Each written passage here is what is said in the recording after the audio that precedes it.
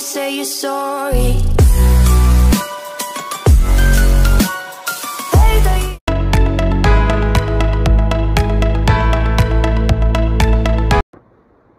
Introduction. Leadership and power are mostly intertwined concepts that influence how organizations and groups function. Transactional leadership is pay attention to performance, organization, and supervision. Transformational leadership encourages and inspires people to go above and beyond expectation. Leaders encourage leadership, empathy, and listening in their roles and servants. Situational leadership adapts your leadership approach to the skill and maturity of your followers. On the other hand, power defined as the capacity to influence others and control resources. Legitimate power is based on a formal position owned within an organization.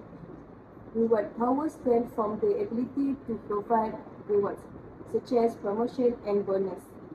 Coercive powers is based on the ability to impose sanction or punishment.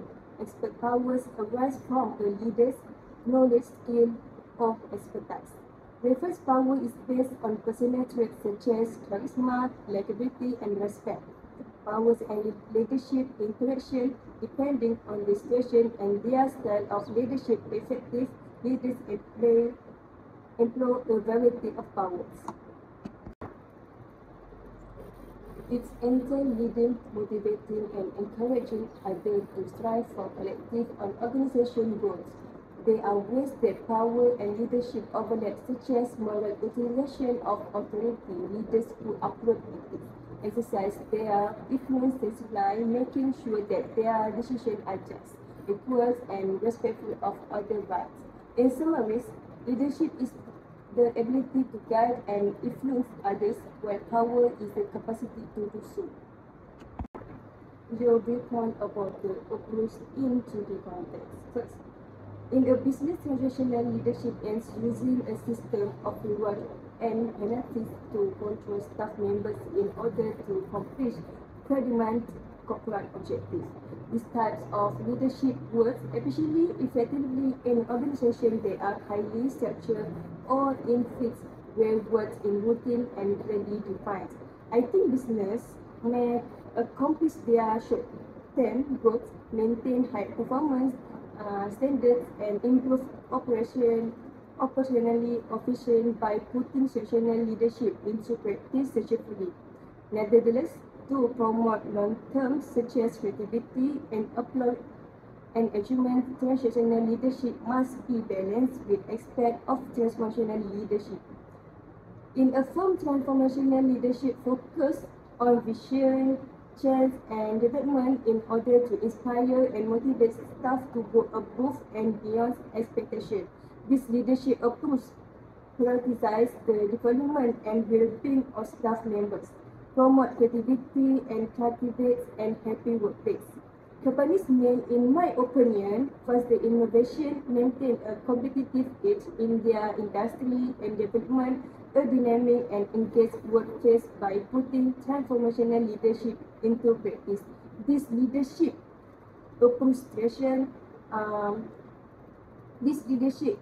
stress employee growth and well-being in addition to business goals, resulting in long-term success.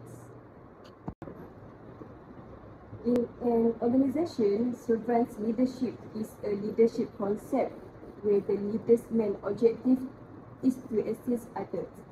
The development and well-being of workers as well as the communities they are a part of are the main objective of this strategy.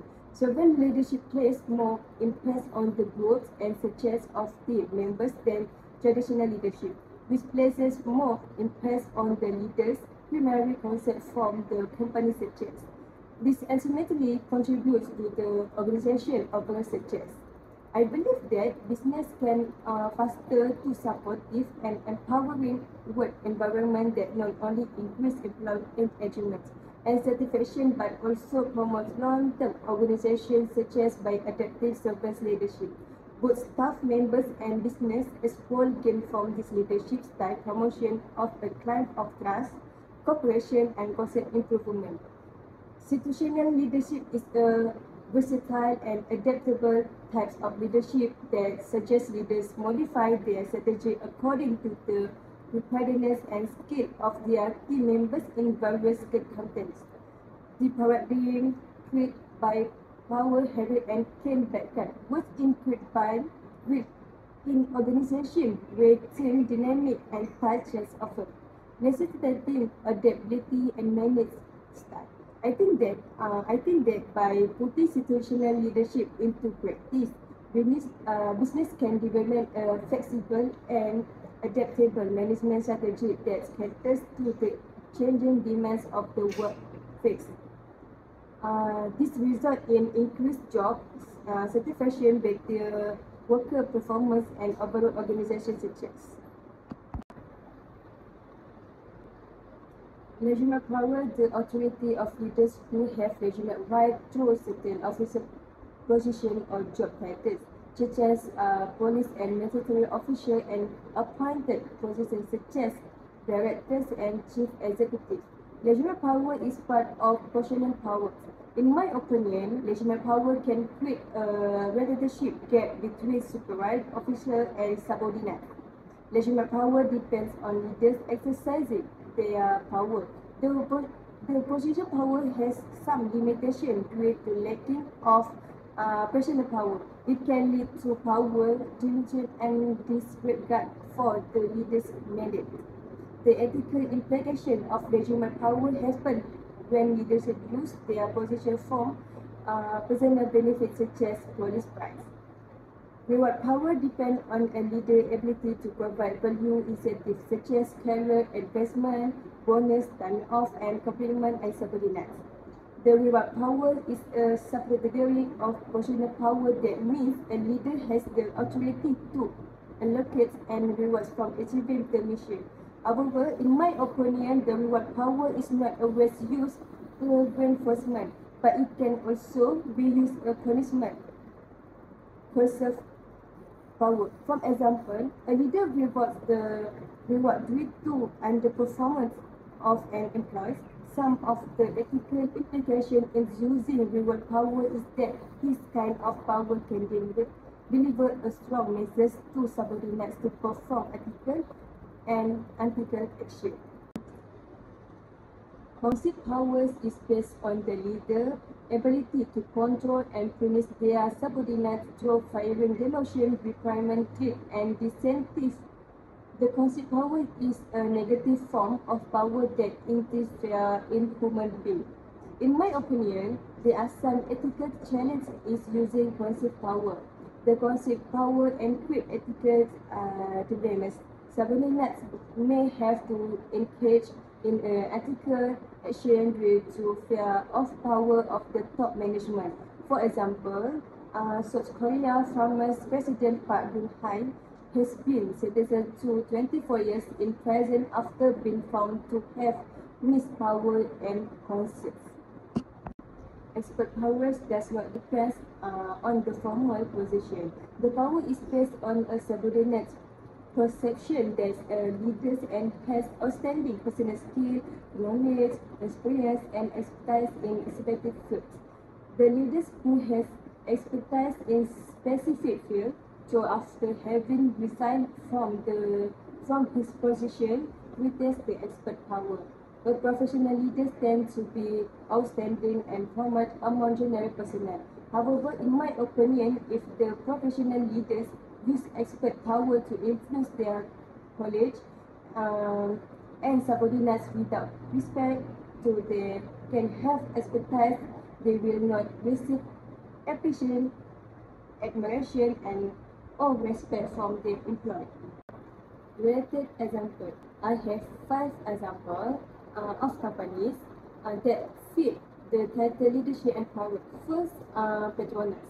Leadership under Tan Sri Wan Zulkifli Wan Arifin, who served as the president and group CEO of Petronas from 2015 to 2020, is a notable example of effective leadership within the company.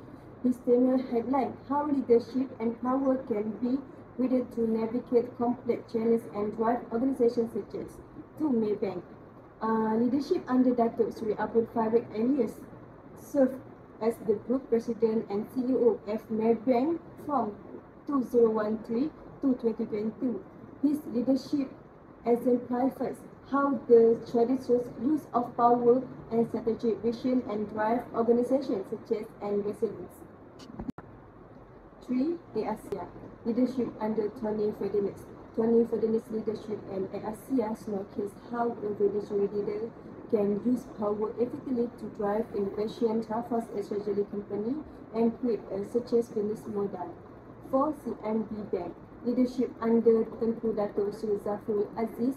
Leadership at CMB demonstrates how strategic vision, ethical use of power, and adaptability can drive significant organization change and success. 5. Top Gloves Corporation leadership under Tan Sri Dr. Lim Lee Charles. His leadership at Top Gloves showcase how strategic vision, ethical use of power, and resilience can drive a company to unparalleled success and navigate into challenges. Okay, next topic is advantages and disadvantages. So I have 10 advantages and disadvantages. So first advantages is effective decision making. 2. Vision and strategy. 3. Motivation and inspiration. 4. Resource allocation. 5. Conflict resolution. 6. Influence and persuasion. 7. Crisis management. 8. Accountability and standards. 9. Innovation and change. 10. Team development. 10 disadvantages is 1. Risk of corruption. 2. Isolation. 3. High pressure and stress. 4. Resistance to change. 5. Over dependence. 6. Decision making bottleneck. 7. Favorism and bias. 8. Reduced collaboration. 9. Ethical dilemmas. 10. Misalignment with team values. The last part is conclusion. Effective leadership involves more than merely holding a position of authority. It requires the ability to inspire, motivate, and guide others towards a common goal. True leaders use their power, responsibility, emphasizing ethical behavior, empathy, and integrity. Power and leadership are connected ideas because the both of have a significant impact on how people behave and think in group, communities, and societies. Effective leaders also employ influence and motivation to pursue and inspire others. They foster confidence and trust, which can boost spirit for the teamwork and raise output. With the use of the authority, they can put in place rules and guidelines that help avoid or settle conflict, development, and empowerment. Additionally, leaders have the ability to inspire people of offering change for their own growth and development. Leaders assist people in development their own capacities and self-assurance by examining responsibility and promoting involvement. In summary, leadership and power are intertwined because the effectiveness and integrity of leadership are often contingent upon how power is wielded. The responsible and ethical use of power by leaders can foster positive outcome and drive progress, while the misuse of powers can lead to negative consequences and undermine trust and cohesion.